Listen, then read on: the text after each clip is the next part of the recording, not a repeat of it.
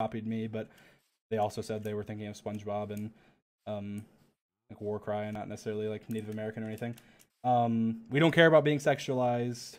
We don't necessarily want to put our pronouns in our bio on our YouTube accounts, but we encourage everybody to do it because it normalizes people having it in their bio, and it helps people that don't want to be misgendered not be misgendered and not be targeted for having pronouns in their bio. So I think it's a good thing. But we're just personally not going to do it on our brand accounts. And I guess the other thing was the full VODs. Please don't upload full VODs of our streams.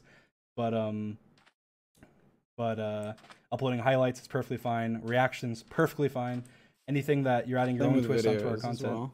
What? Oh yeah, and videos. Like if you I saw some people uploading like full videos of ours that we deleted in the past. Like, please don't do that.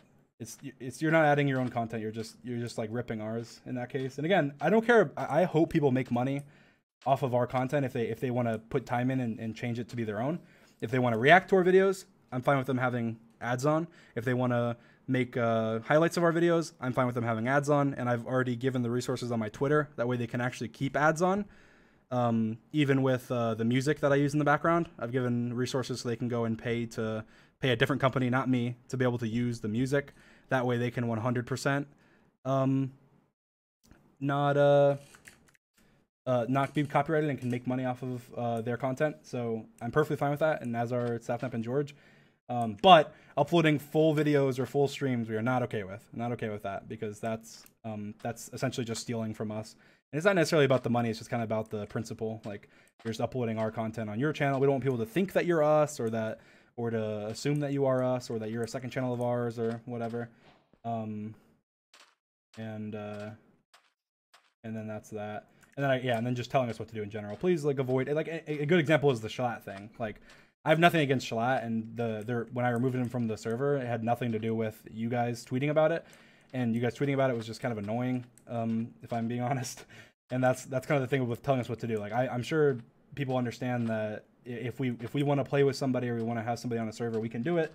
I removed him because I don't know him, and people aren't supposed to add Sapnap, cough cough. People aren't supposed to add people to the server without asking me. And he was added without asking me, and I logged on and was like, oh, how is Shalat on here?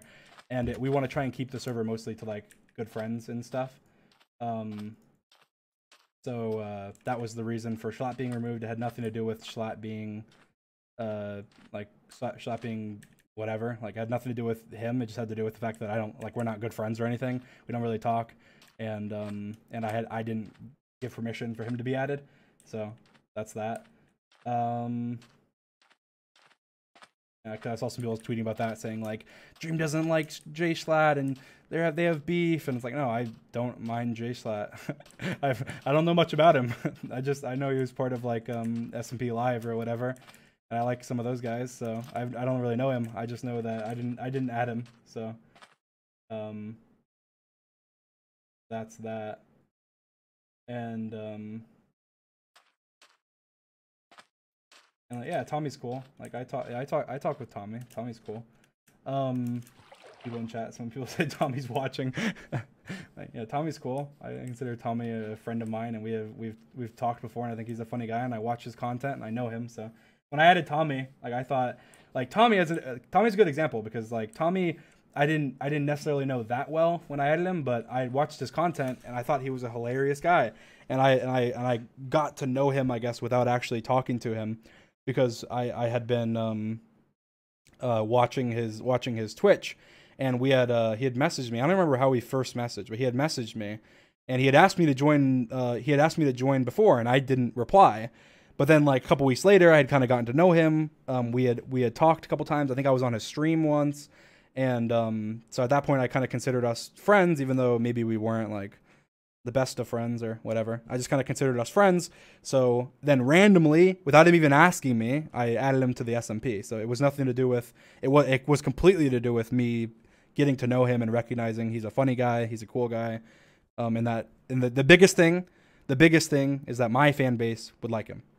That was the biggest thing, or I guess our fan base, me, George, Sapnap, the Dream Team, because it is the Dream Team SMP. And if I think, hey, this guy is not going to be liked by the Dream Team, like the Dream Team community, and then, or if I don't know enough to know if that person would be liked by the Dream Team community, then I probably wouldn't add them, just because it's all for you guys and it's all for making sure that you guys like the people that are involved and want to watch us. Because I mean, I saw some people tweeting about like the SMP saying like they liked it better when it was like just me, George, and Sapnap and Callahan or whatever. And it's like, that's fine if you feel that way. I'm sure some people will, but I'm trying to keep it, and we've been trying to keep it, so it doesn't change that much.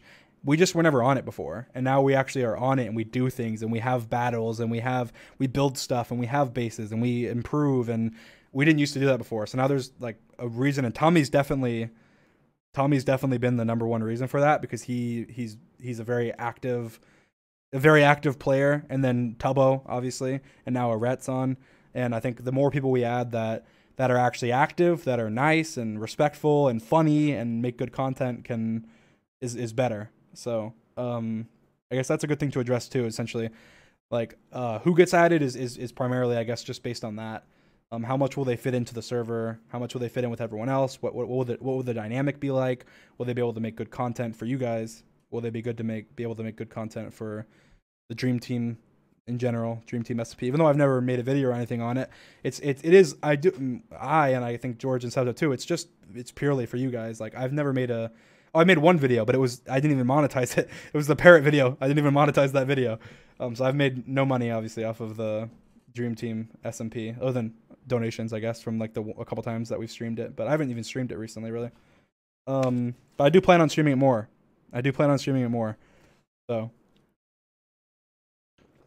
but yeah, I'm teaming with Technoblade in the upcoming MC Championship, and George and Sapnap are teamed together, and they're gonna lose.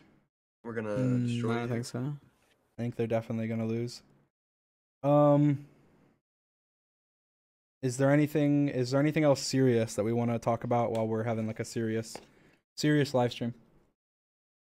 Because we don't really get the opportunity to, I guess, often.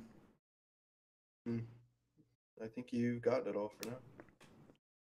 Do you have anything you want to add or clarify on top of what I said, or is there anything you disagree with that I said? Nope. I agree with everything we talked about it beforehand. So. You too, George?